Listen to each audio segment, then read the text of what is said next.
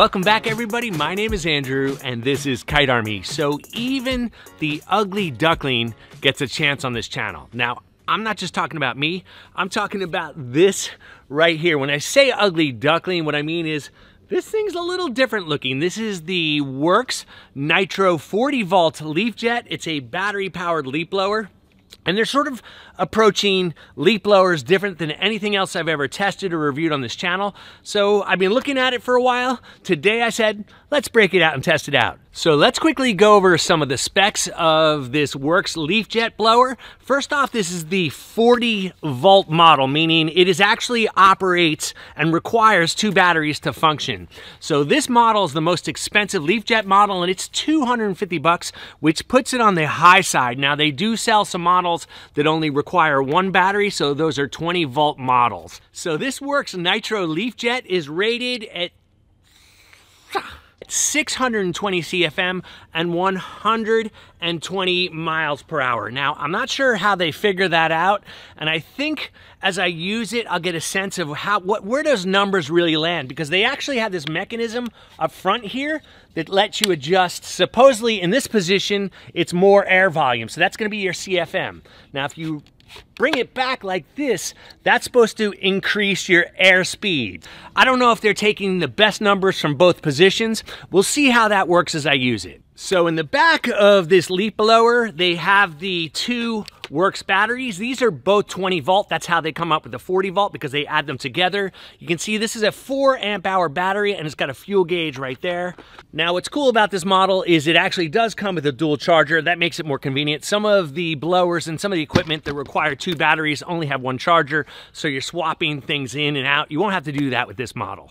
So the last thing we need to talk about are the controls. That's really simple. You have 3 speed settings. And of course, you've got turbo, my favorite. So one of the really cool things about this blower is it is 6.5 pounds ready to work. That is super light, and you can feel it. So if it's got the power and it's got a weight advantage, this may be a worthy blower to check out. Let's try it.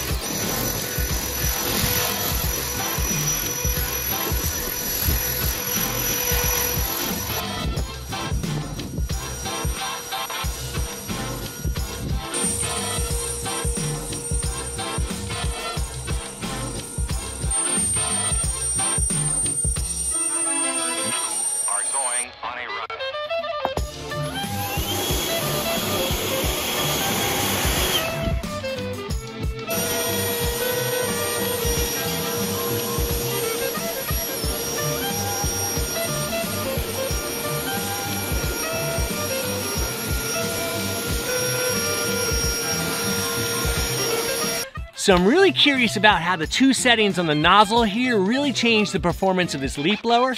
Let's try the first setting, which is volume, and then after that, we'll try speed and see if it makes a difference on our leaves.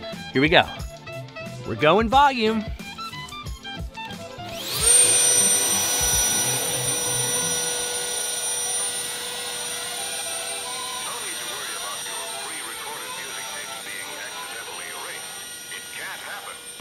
So now let's try the speed setting.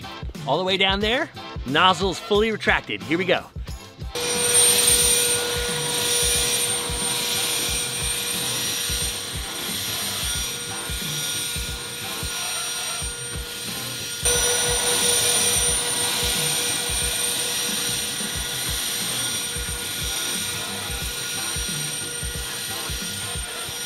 So I just completed testing with this Worx Nitro 40v Leafjet, and here's my takeaway. First off, the one thing this has got going for it is its weight. Now, it is pretty light at 6.5 pounds.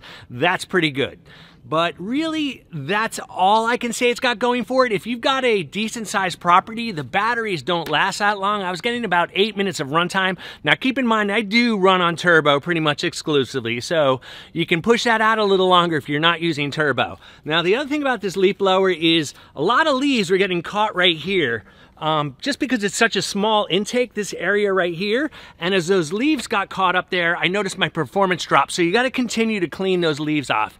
Now, as far as this idea of volume speed, I could not detect any difference, whether it was out, fully extended, or all the way in. So bottom line, me mate, here it is. For 250 beans that you would spend on this Worx Leafjet, I think there's other models out there that will give you better performance and better features. In fact, I did a huge review where I tested over 20 battery-powered leaf blowers. You're going to want to check that out before you spring for any leaf blower. I'll have a link to that down below. Anyway, at this point, make sure you like this video, subscribe to my channel, and don't be done. There's another video right there that you're going to want to check out. Trust me, it'll help you. Go do it.